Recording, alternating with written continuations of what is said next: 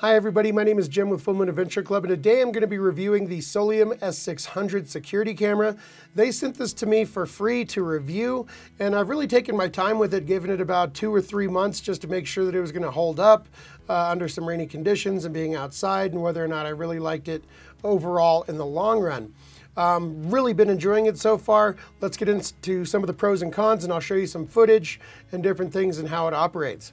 Now this is a 340 degree and 90 degree pan tilt camera. So it'll go down 90 degrees and back up, and it'll go 340 degrees in all directions. Basically, it just doesn't turn right behind itself, but it sees just about everything in front of it, which is really, really cool. You can control all of that from your smartphone. So if you want to shine it right here, and then you want to move it over here, or if you hear something in the night and you just want to look around, you can move it all from your smartphone, and it just goes in increments anywhere you want it to go just by touching the screen on your phone, which is really, really cool. Now it's a 1080p as far as the video quality goes, so it has really good video. It looks great. Excellent night vision. I've been really impressed with what you can actually see at night using all of its infrared LEDs and all that stuff, the night vision capabilities. I'm very impressed. I've been catching raccoons and deer and all kinds of stuff outside my house at night, just wandering around, which is a lot of fun. And during the day, it looks great. You can set this up so that it will give you notifications when it detects movement. So if somebody's coming to your door, it'll let you know on your smartphone. And you can also record that footage automatically to a 64 gig memory card that you put inside. Or you can pay for their cloud service where it uploads to the cloud. And you can also just get a notification on your phone and watch live, which is super duper fun. It's been working really well for all of those things. It also has a feature where you can two-way communicate. So when you're live viewing your camera, it does have a microphone and a speaker on it. You can hear what's going on outside, and you can also talk, and it will project your voice outside at the camera. Now the voice projection is quite loud and works very well. The microphone, for listening to someone, say, talking to you, I would say your camera needs to be positioned by the front door, facing whoever's talking, within a few feet. And then it's okay. If it's more than 5 feet away, and maybe you have it behind that person, it's kind of hard to hear them. So the microphone isn't super sensitive, but if you're putting it right by your door as like a security door cam, then you would be able to hear the person talk, and you'd be able to talk back to them, which is also pretty darn cool. It does have a motion sensor light, so bright LEDs that turn on when it detects motion, or you can turn them on yourself manually while you're live viewing the cam. You can also turn this feature off and just have the camera turn on with just night vision, which works incredible. But if you want to be able to turn on the light or use it like a motion sensor light, so when you get home from work and you're walking up the steps, it'll automatically turn on and illuminate the steps for you, which is a really cool feature too, that you can turn that on and off. Why don't we get into some of the footage from this guy so we can just kind of see what it looks like and what it's all about. Take my word for it, it looks great on my smartphone. I'm not sure how it'll transfer over to this because I screen captured it and then uploaded it here and then put it onto this program and then rendered it and then uploaded it to YouTube. But it is very clear on my phone. We'll see how that transfers over, and we'll see what kind of weird critters I was able to capture in the middle of the night. So let's check that out. All right, real quick, just so we can kind of see what everything looks like coming out of the box here. You can see you open it up and you have this nice big solar panel right there that gives more than enough power. You have your manual as well.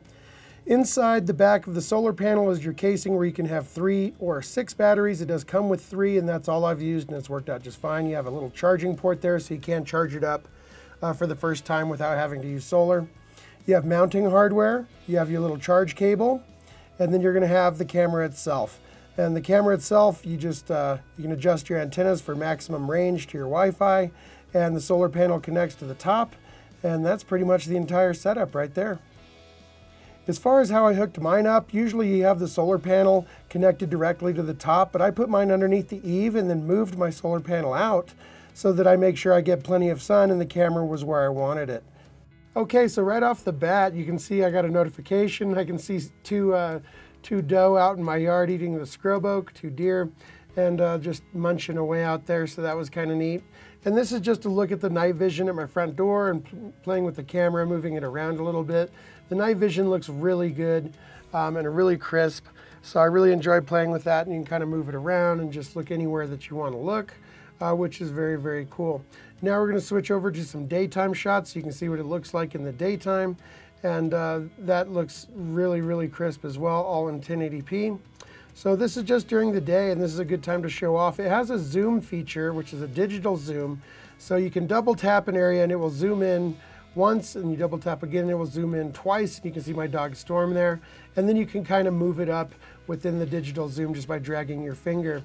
It might not be crystal clear at this zoom, but that's still a pretty cool feature to have, really. So I've been enjoying that, and I'm also going to pan the camera around for you just so you can kind of see what it's like to move it around during the daylight and get a good look at everything. You can see it has a really wide angle shot just anywhere that you put it. But then being able to also move that from my door, I can swivel that all the way around to the other side to where I can see the entire porch and stuff like that. So that's very, very cool as well. And you can kind of tap it multiple times and move it a little faster. But you can see it's just a lot of fun to be able to look around your entire yard and check stuff out. And then we're going to be switching back over to a story that I did where I looked under my house because I heard scratching and I saw these 3 raccoon brothers under here, and I had to get them out before I sealed the house up. So lo and behold, I got a notification and I saw one big fat raccoon coming out. And as soon as I see his 2 brothers join him, I know that I can go outside and seal the exit, the hole underneath the house that they were using. And I knew there wouldn't be a single one left inside, so I wasn't going to trap one underneath the house. So that came in really handy, just being able to see all 3 of them going on their midnight rounds. And I went out there and sealed up both the holes, and now I don't have raccoons under my house anymore, which is great.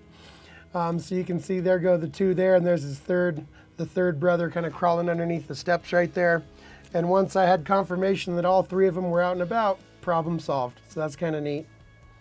Now we're going to jump over to using the spotlight feature, which will, as soon as it turns on, you can turn that on by touching your phone, and then boom, you're going to have this bright spotlight turn on, and you can see really well and kind of scan around with the spotlight, which looks pretty cool at night. And even though it may look a little fuzzy there during the movement, as soon as the camera gets steady anywhere, it focuses to a really clear picture, which I definitely enjoy.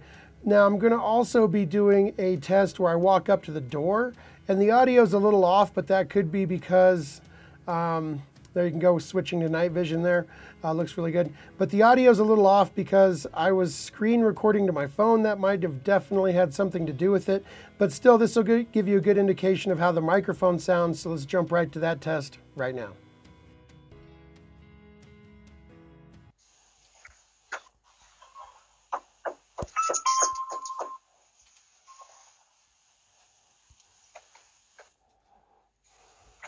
So there you go, there's me walking straight up, knocking on the door. If I'm facing the camera, I think the microphone picks up fairly well. If I were to turn around and I'm talking to the door, not knowing where voice is coming from, it doesn't work quite as well. But if it was positioned over here, then you'd be able to hear everybody just fine. So there's a little test of how quickly it turned on and how the microphone records.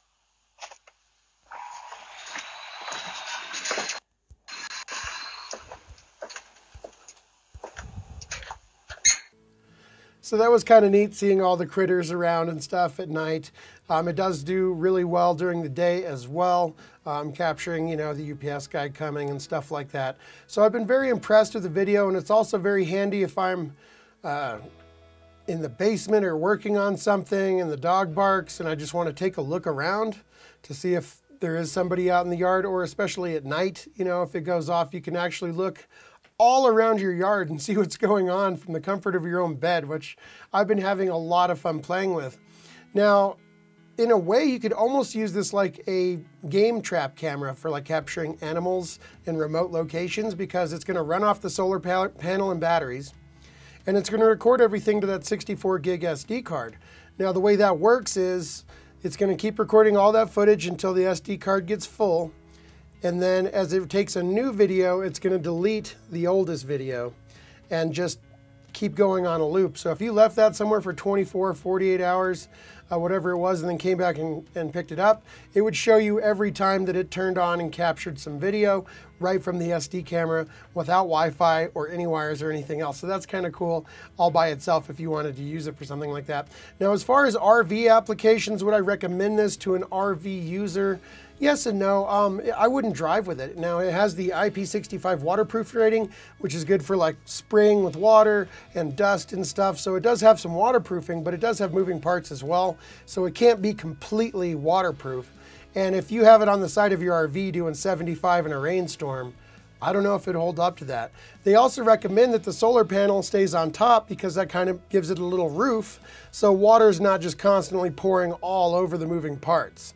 So it gives it a little roof, and that would of course catch a lot of wind doing 75 on an RV. So I'd recommend taking it off and setting it up when you get somewhere to stay for a few days or weeks. You could do a quick clip where you just open the door and stick it on there, and as long as you have a router in your RV, you'll be able to check your phone and record the footage or whatever. So that's pretty cool. It would definitely work for RV applications.